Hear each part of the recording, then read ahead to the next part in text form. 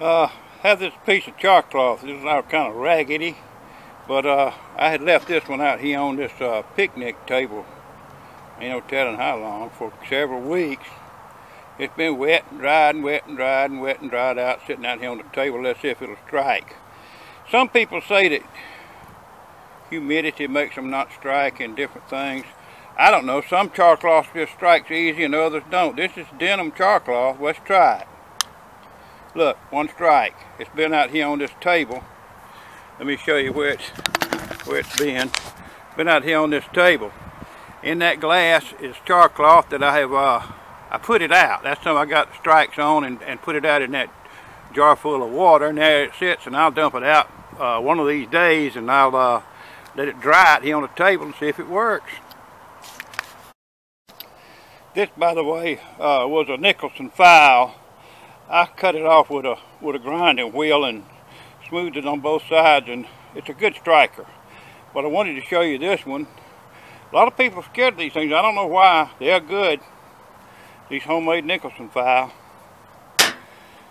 I have here, this is the kind I put in my kit. It's a good one. This is a small striker. I like a small striker. You can see the size that I use. This is it's actually about the same size as the Nicholson file. Okay, let's try this this striker like I put in my kit, and see what I don't know what kind of flint this is. I think it's a Keokuk flint. Worked pretty good. I got my piece of cloth here. Let me tear a little bit of that cloth off, make some hairs be on the end of it. There's some hairs. Them hairs is what will catch your spark. We're going to show you the reality in case this does not spark. Sometimes a piece of char cloth won't spark for some reason. I don't know why. Let's try it. Some say it's humidity. I don't know. But that's why I put a lot of char cloth in a kit.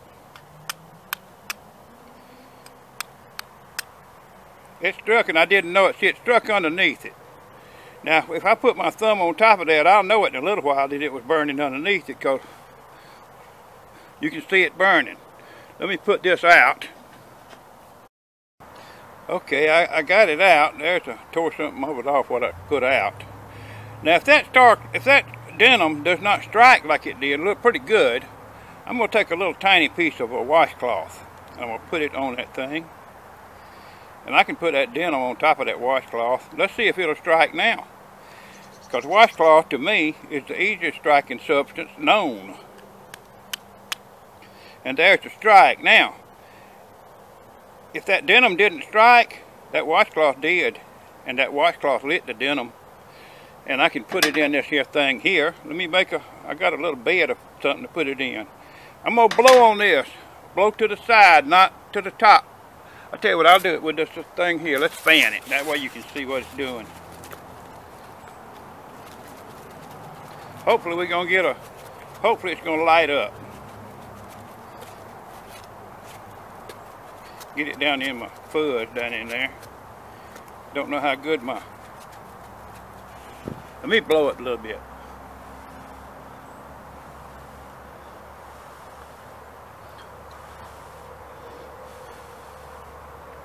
Let me get my fire around in there. Doing this one-handed with a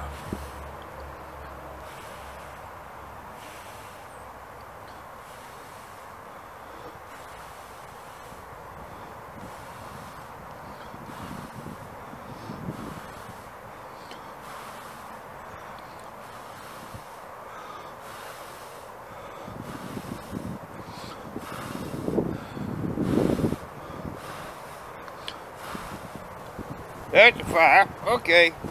Thought my bird nest might be wet there. It took a little while to get that one going. You can do that with newspaper, whatever you want to do it with. But anyway, trying to show you how it works. If you don't like, put your little piece of washcloth there with that char cloth, with that denim char cloth, and that washcloth will strike. You saw that happen.